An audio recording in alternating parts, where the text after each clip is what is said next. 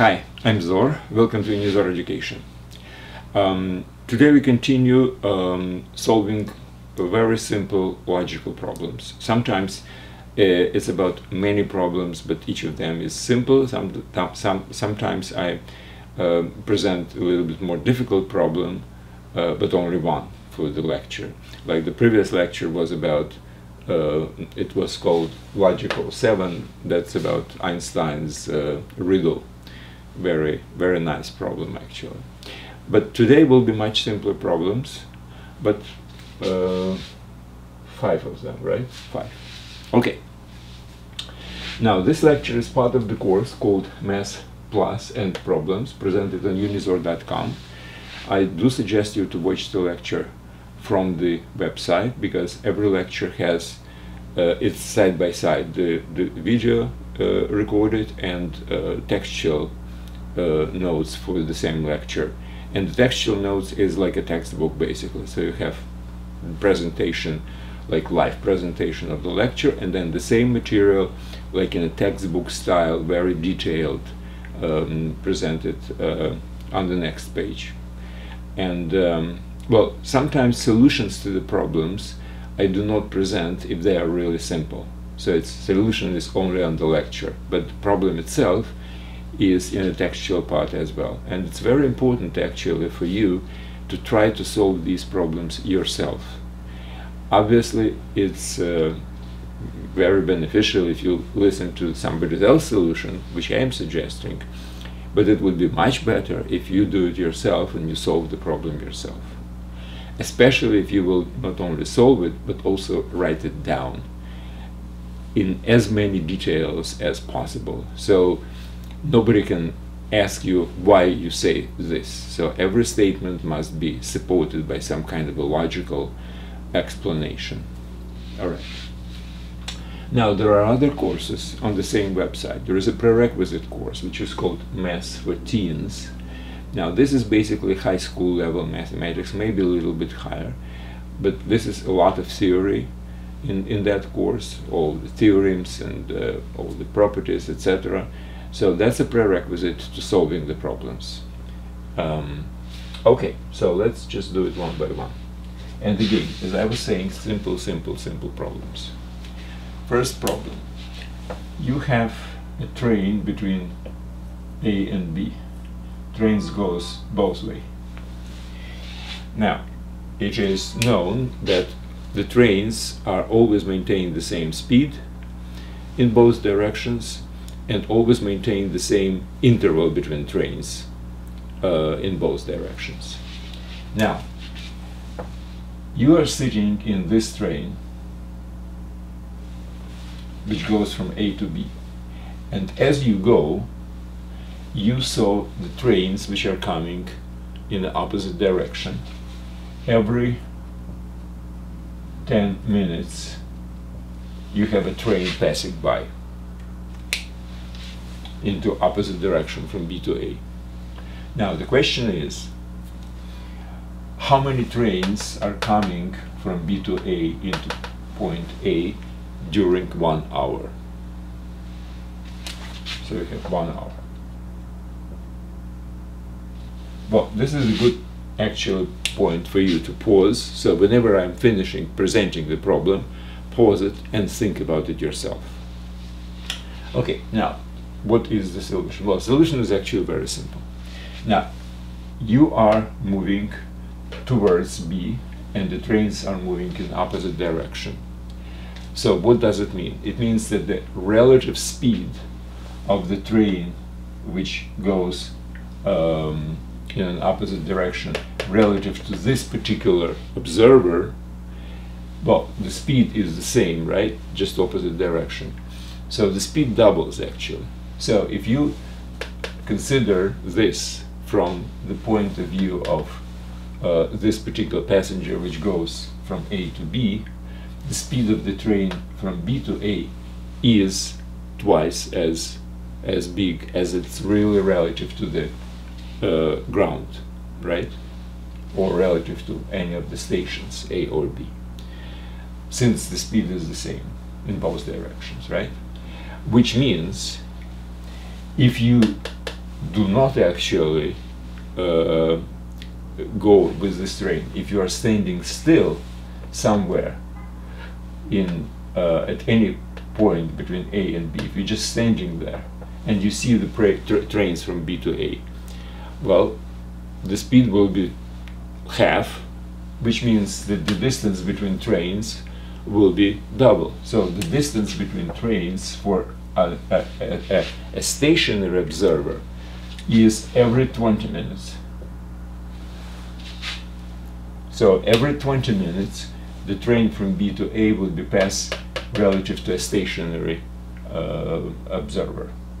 Well, if it's every 20 minutes, it means that within an hour observer will see 3 trains. So 3 trains within an hour are passing by any observer, and including observer which stands at point A. So the trains are coming into A 3 times an hour, every 20 minutes.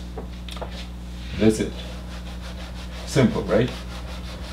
All of those are as simple. Okay, now, crime was committed, and there are 3 suspects, A, B, and C. Only one of them committed the crime. Now, they are saying something about who did it. So A said B did it. B said, I am innocent. C said the same thing, I am innocent.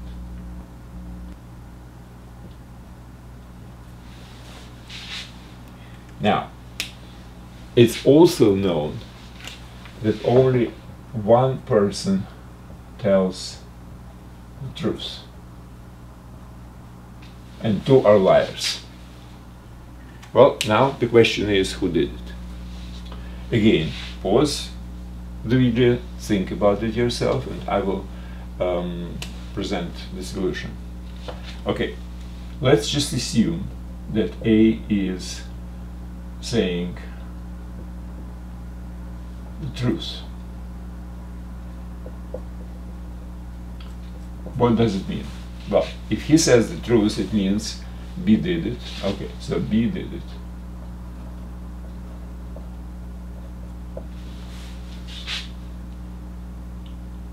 Then B is a liar. B is lying.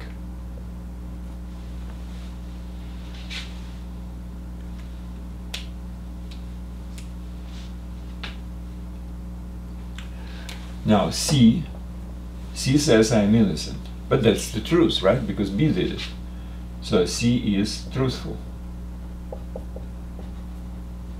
So we have one truthful and another truthful. We have 2 truthful people, but only one is supposed to be truthful according to the condition of the problem. So A is not saying the truth, so A is lying. Okay, so A is lying. What does it mean? It means B didn't do it. It means B is truthful, because he says he's innocent. And from this we have already truthful person.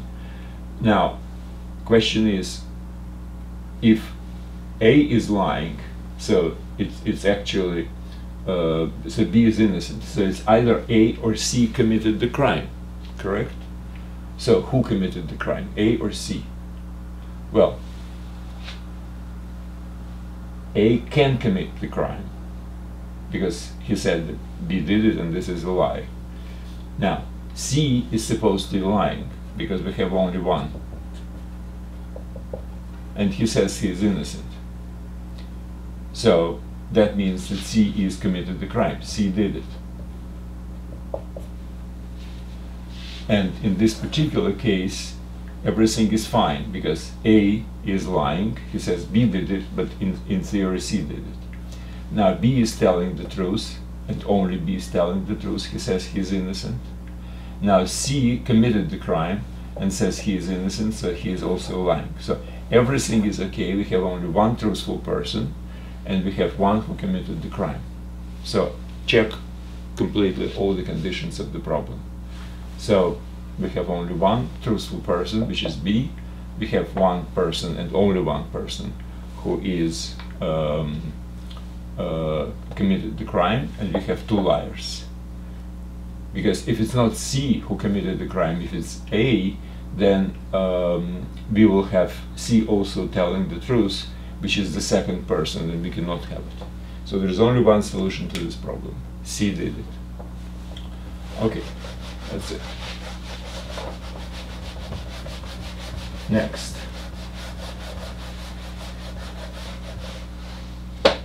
Next is the problem of the following. We have three numbers, 1, 2, 3, 4 numbers, 1, 2, 3, and 4.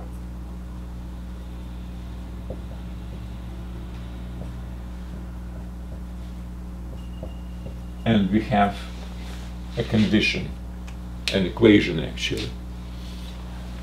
A, B, C, and D. These are numbers, integer numbers from 1 to 4, 1, 2, 3, 4. But I don't know which one. I have to guess basically which one to satisfy this particular equation. Again, pause the video and think about how to approach it. Well, first of all, there are only 4 factorial, which is 24, different ways you can position 4 numbers, 1, 2, 3, and 4, in some order, and you can substitute, for instance, 1, 2, 3, and 4. Let's check. 16 and 12 is what's 28, and 4, 32, and 1, 33. Obviously doesn't satisfy. So there are other way you can put it. For instance, 4, 3, 2, and 1, and check. So you can do all these 24 different checks, and eventually you will come up with a solution. So there is a solution, I mean, obviously. Otherwise I wouldn't give it to you, right? So that's one of the ways, and that's how computers actually would probably solve this particular equation. If you will make a program to solve the equation of this type in integer, and you know all the different variations, computer will just start pumping through all these calculations.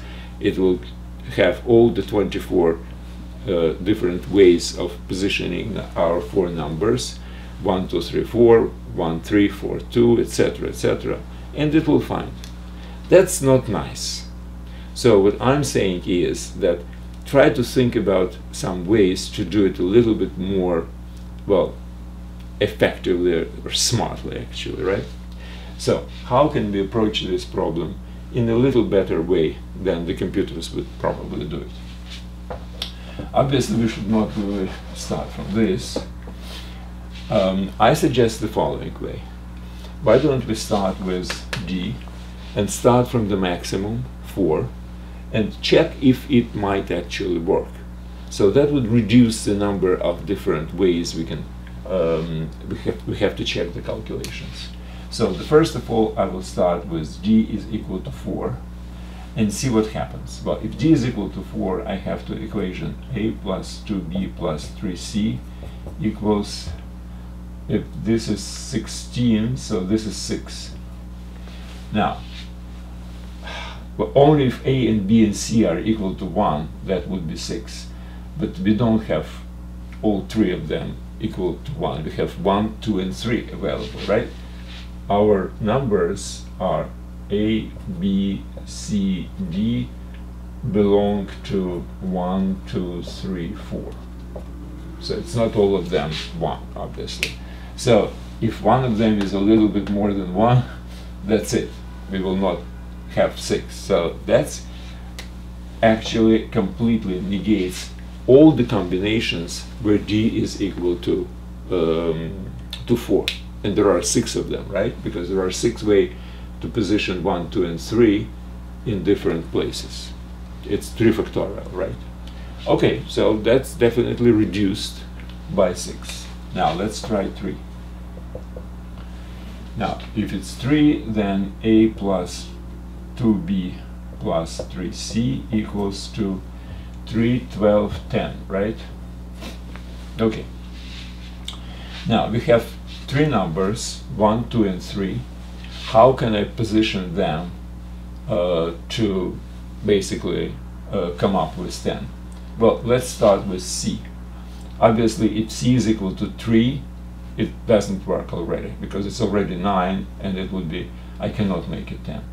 So let's try 2 and 1. So if c is equal to 2, then I have 1 and 3.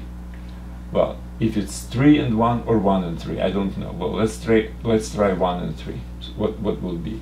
3 times 2 would be 6. 2 times 3 would be 6. Well, it's already greater. Okay, so 1 and 3 is not working. How about 3 and 1? 6, 2 and 1 is 2. 1 and 3 is 3. 11. Still too much. Okay, so cannot really make it with d is equal to 3. And let's try next one. D is equal to 2. Then a plus 2b plus 3c is equal to what? If it's 2, it's 8, it's 14. And we have what's available. If d is equal to 2, I have a, b, and c are 1, 3, and 4, right? 2 is already taken. Okay, now, again, let's start from the biggest one. Well, 4 definitely not working, because it's 12, and we cannot really make it less than 14. Okay, now, if it's 3, then I have 9, and I have what? 1 and 4 are supposed to be equal to 14. Well, 1 and 4. Well, obviously it's not 1 and 4, maybe it's 4 and 1. So that would be 4 and 2, it's 6, it's 15. Too much. So C cannot be 3 and cannot be 4. So maybe it's 1. Let's check 1. And 3 and 4 would be here. Now I need 14, right? So if it's C is 1, so I have 3 and 4. Alright, 3 and 4. So if this is 3 and this is 4, I have 11, which is small. And if it's 3 and 4, it's 8.